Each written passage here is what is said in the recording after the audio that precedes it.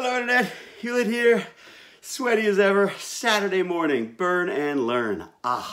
So glad I had time to slip this in, although I'm not sure I do because I've just discovered that the subway's closed, so getting to my train station to get to London, Ontario is going to be slightly more difficult than I'd planned. But, you know, I got dolphins, so that'll get me there. That'll get me there in a good mood.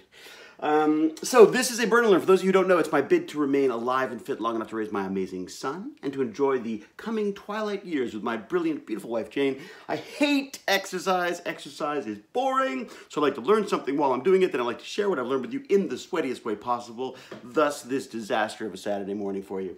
Yeah, a little shorter one today. I did 36 minutes just so I was even. I tend to go backwards and then forwards on the torture device, so I've done that.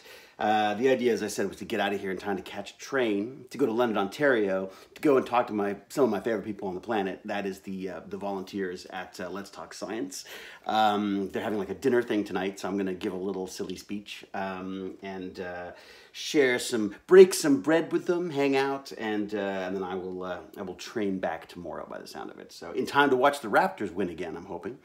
My son is very, very excited about that. Seems to quite like the whole family curling up together watching a game of basketball, and I got to admit, I sort of see the appeal now. So today's reading, again, Cell Molecular Biology for Dummies. Today we're talking about the whole process of transferring or converting food into energy, which I must admit, my ulterior motives on this section is I start going like, well, what could I do to help myself? Because I'm definitely far over my suitable weight, let's just say.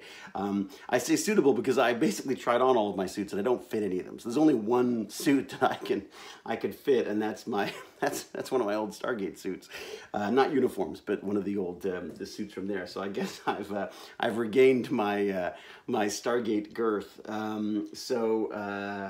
Yes, I've really got to figure that out, and of course, naturally, I'm trying to find shortcuts for that, other than just being sensible, eating properly. Oh, I've outlasted the torture device again, which reminds me, I should run because I got to go catch a train, but I shall, yeah, I'll probably have tomorrow off, so I'll probably see you on Monday. But either way, if I suddenly feel myself motivated to leap on the device, I shall. Oh, I should say a huge thank you to Lowest of the Low last night, Ron Hawkins, Lawrence Nichols, two of my very old friends who play in this fantastic band called Lowest of the Low. They got a new album called AGIT Pop, which you have to check out.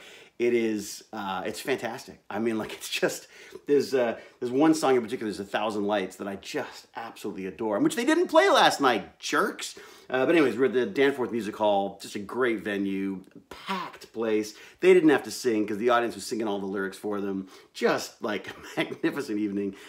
Jane and I went, and Sebastian got to hang around and watch anime at home, so he was quite happy as well. So there you have it, little update. I'll let you know how it goes at Let's Talk Science. Might even see if I can film a couple little things there, just so you can see what I've been up to, and hopefully it won't be quite as sweaty. I better not be. I gotta go shower and get out of here. Okay, cheerio, till we geek again, sweaty or not, bye!